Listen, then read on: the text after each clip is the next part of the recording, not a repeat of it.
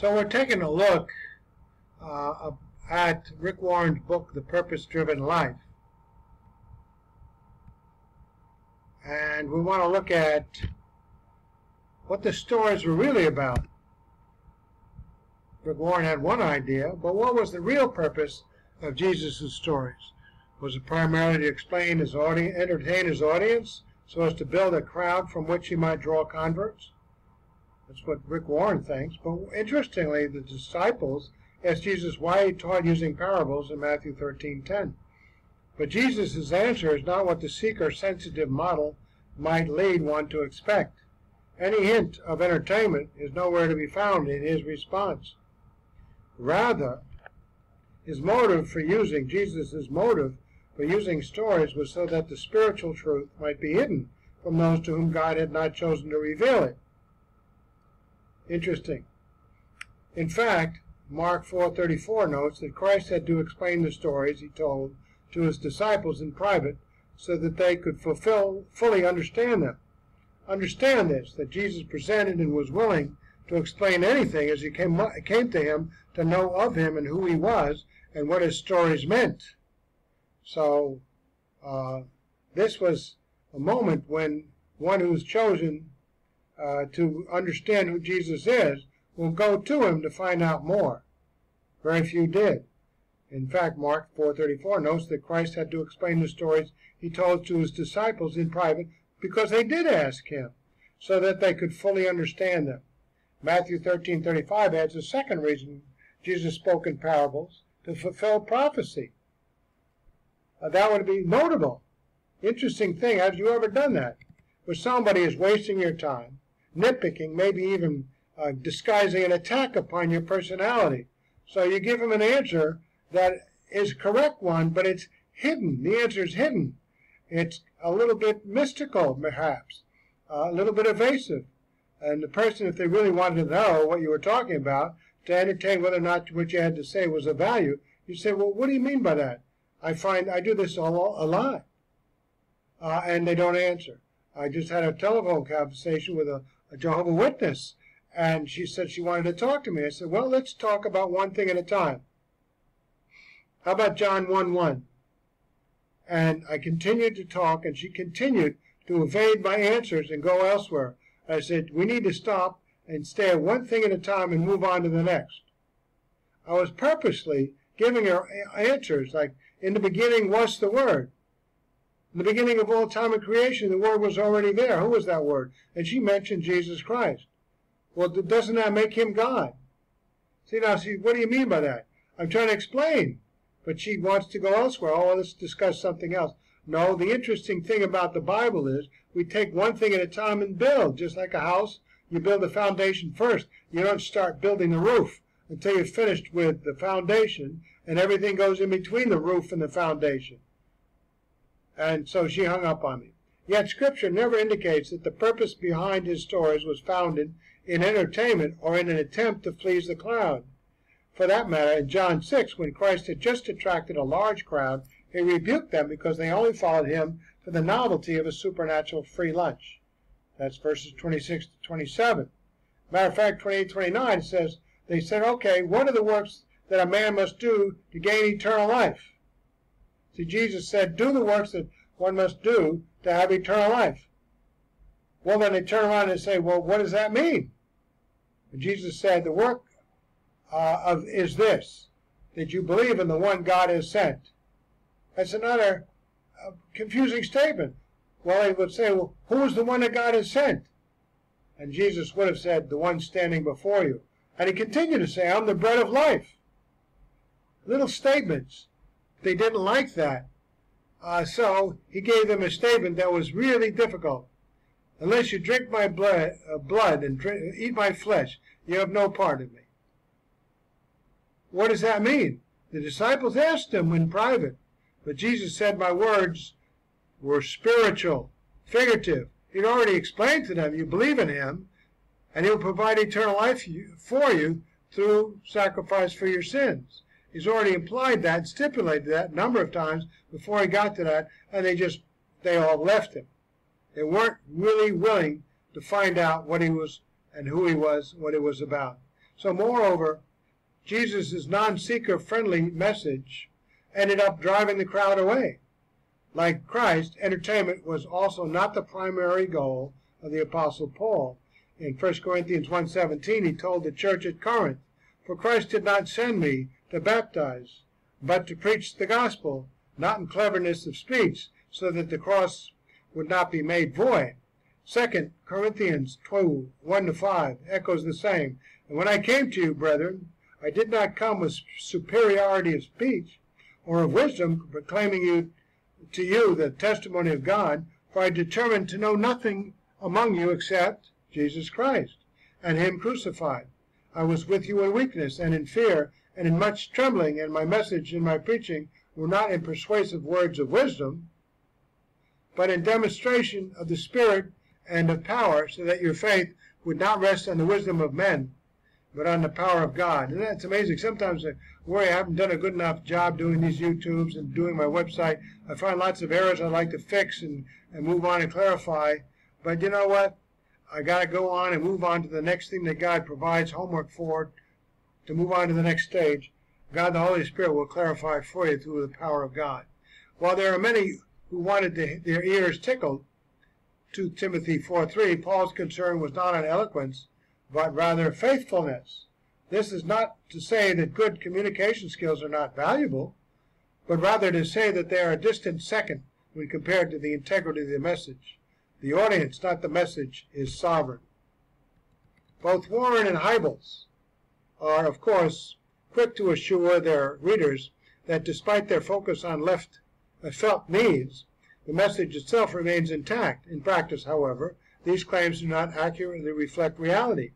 By concentrating on felt needs, you feel you have a need for something, the message is necessarily changed because its focus is changed. It's not what you need, it's what God is telling you. The evidence from God's Word clearly gives a negative answer to these questions. Obviously, the answer is taken into account. Consider Paul on Mars Hill in Acts 17. Yet the felt needs of the audience are never given first place. Rather, faithfulness to the message and to the giver of that message is always what is important. Thus, Paul tells Timothy that while people will one day exchange sound doctrine for entertainment, accumulating for themselves teachers in accordance to their own desires, we see that today, Timothy is to preach the word without compromise. Likewise, Titus is to rebuke the lazy and gluttonous Cretans who were clearly ruled by their felt needs, reproving them with right doctrine that they might be sound in the faith. More directly, Paul makes it clear that in his evangelistic endeavors, his goal was not to please men, but rather to please God. After all, he received his message and his commission from Christ himself. Paul's focus, therefore, was on serving his Lord and bringing him glory. Christ was his highest priority. When it came to evangelism, Paul and the other apostles, Peter and so on in Acts 2 and 4, concentrated on meeting the real needs of their audience, namely the sinner's need for salvation, rather than focusing on their superficial felt needs. Well, but is the purpose of the church as it meets in its weekly assembly to evangelize the lost? Or is it rather to edify the saints? Hebrews 10:25. So that they might be better equipped to witness as they go through their life context, right? How many people come to church to be saved? No, we get trained to give the gospel to people outside of the church, a far greater expanse of witnessing than just people that have come to a building. Christians are to meet and engage people where they are, out in the world, and not wait for them to come to a church meeting. Exactly what I just said. The apostles' teaching was designed to nourish the faith of new believers, those who were continuously devoting themselves to the apostles' teaching. And they were also those who had previously received Peter's word unto salvation and were baptized. All who believed were baptized and added to the fellowship of believers, also welcomed the apostles' teaching. In other words, all the believers were continually coming to the apostles, to be instructed in God's truth. These first gatherings of the church were designed primarily for edifying believers, not for evangelizing unbelievers. Of course, they were reaching out to the unsaved, for the Lord is adding to their number every day, day by day, for those who are being saved. But This evangelism explosion was the result of their teaching, not the stated purpose of it. They gathered for edification. They scattered for evangelism. The primary focus of their corporate worship gatherings was for building up the believers, not for reaching seekers. When this priority becomes reversed and the church meets primarily to save the lost, the apostles' teaching soon becomes compromised and diluted. That's a lot of times you go to a church and you're fully aware of the gospel, so many times having repeated it and shared it, and yet the church keeps thinking that unbelievers come to the church and they give them the basic gospel and no further instruction in growing in the faith. So the biblical data then emphasizes body life within the church as believers exercise their spiritual gifts in the local church context. The evidence does not encourage or even apply that weekly church services should be primarily evangelistic. That's why I didn't like going to churches where at the end of the church they always gave the gospel as if that was the whole purpose. Moreover, the New Testament even mentions the importance of music in the church, with possible exceptions, Ephesians 5:19 and Colossians 3:16. Once again, seeker-sensitive leaders like Hybels and Warren are primarily basing their methodology on what attracts unbelievers, not on that which is inherently biblical. So, let us move back to Rick Warren. After that, a chance to serve.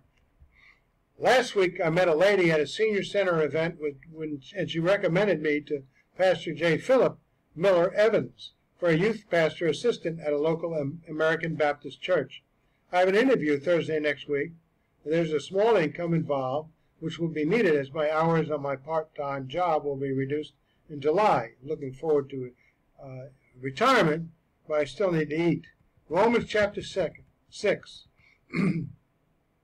The basic observation exegesis of Romans chapter 6 that I've done is finished and ready to examine for all who are interested in it. Most commentaries, we'll look at that in a second, I have seen do not deal with this chapter in detail, verse by verse, point for point. Hence I saw the need to do just that, to affirm that salvation is by faith alone, that does not demand demonstration in one's faith and life thereafter in order to confirm that salvation is secured. Furthermore, Paul clearly teaches that the Christian life is a struggle between offering the parts of one's body to sin or to righteousness moment to moment in view of the believer's position of enslavement to the righteous sovereignty of God. Let's take a look at that.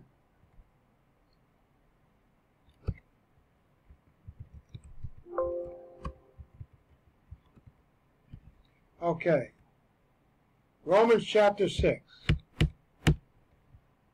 The purpose of the observation stage is to maintain focus on the text at hand within the normative rules of language, context, and logic. Guess what we learned? That we learned that in grammar school. What have we done since then? You add to the skill set by reading more and more difficult things like newspapers and magazines and textbooks and business contracts, all kinds of things. But it's still the same language, context, and logic. How do you find the meaning of words in the Bible? In the dictionary. I was told the other day that Noah Webster was a Christian. Well, or Funkin Wagnall, or any of the other dictionaries that reflect how words are used in this century and past centuries. You look at King James Version, you can't look at modern English dictionaries, can you? King James is 16th century, 1611, and thereafter. So when you look at a word in the King James Version, you better have Elizabethan English dictionary there. There are many uses for words that we hear and understand in English, but they have an older understanding when the King James Bible translation was made. So let's look at chapter 6 of Romans.